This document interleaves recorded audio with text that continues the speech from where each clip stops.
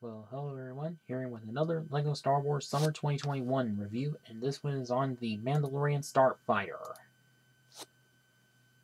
So on the front of the box here, have the LEGO logo, Star Wars logo, and 332nd Trooper indicating Clone Wars, and picture of the set in action, and the 3 minifigs included, and then Disney logo, and Rage recommendation is 9 and up. Set number 75316 has 544 pieces.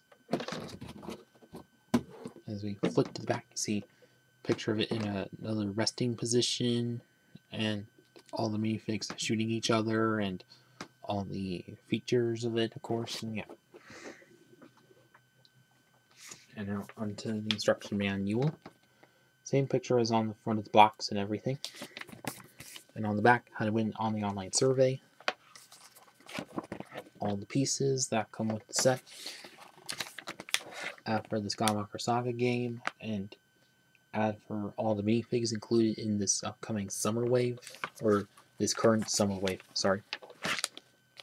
And then ad for some current and last year's Clone Wars sets and the last building steps.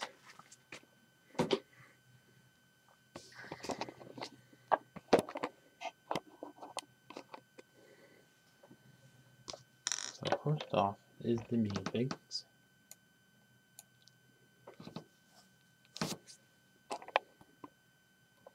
Hang on a second.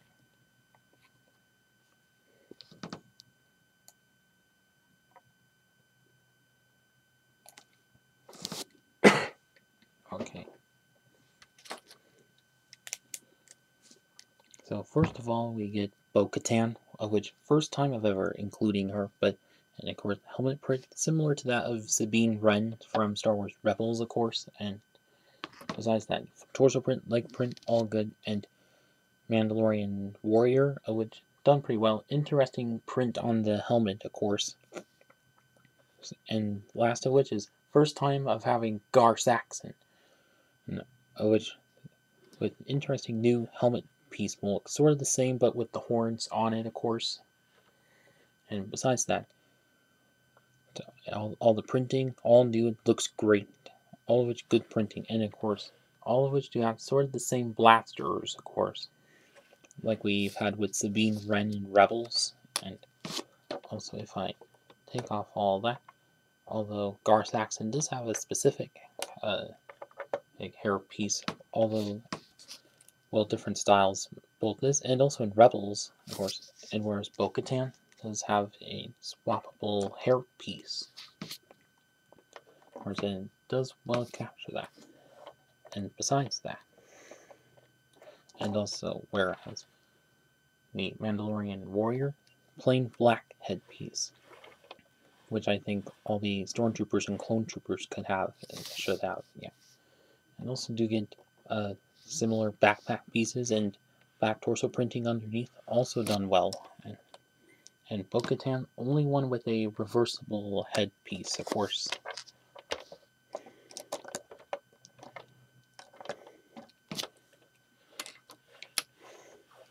And besides that, so this is which great minifig selection, all of which exclusive, of course. And that's it with them.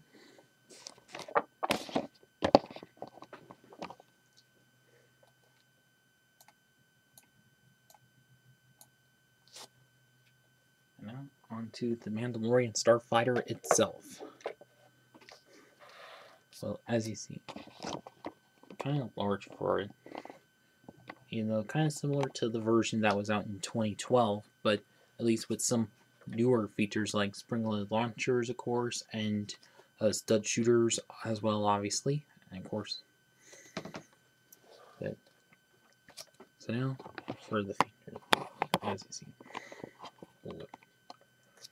that the front part of which, a couple of those, like a couple of regular quarter pieces, and also some curved sloping on it, and of course some newer corner slopes, of course, and Nexo Knight's shield like most sets do now, and also good symmetry on this one. Same with the wings, which we'll see in a minute.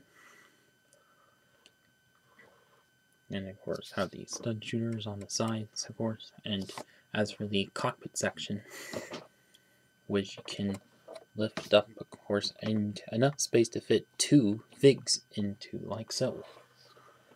And of course, does have a well-printed control panel piece, like all sets are to have now. And underneath, for the landing gear of which, just a few inverted jagged slopes, so which kind of similar to that of like the X-wings and whatnot. And if you look on it from the back part of which, as he has this front part jagged slope and with a sticker on it. A lot of stickers in this set, and also this interesting turret, which done pretty well. And also, not sure if this piece is exclusive or all new or whatever, but kind of new for me, where it's like a T-bar but without an extra bit on it. Kind of interesting, pretty neat for that. But besides that, those swivel around like so. And for the wing parts, which have another one of those like front slopes, of course, and of course some good rebling around with the corner plates all the way up, and of course ending off with the same kind of pieces in light blue or regular blue, of course. And to the main feature, which is if you take it on up, it's on ratcheted joints, so it can come forward, but it stops at one of the ball jointed pieces there.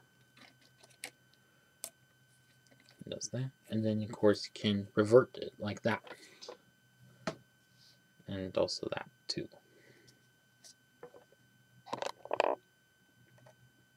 And let's see, there it is in its flight mode, of course, and also the back part do have those like moving mover kind of pieces, but in trans yellow. Pretty nice and good for mocking.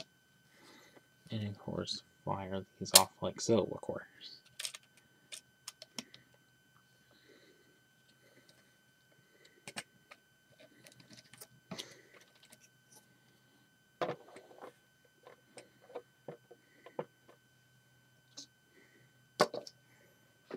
And so now on to the final verdict.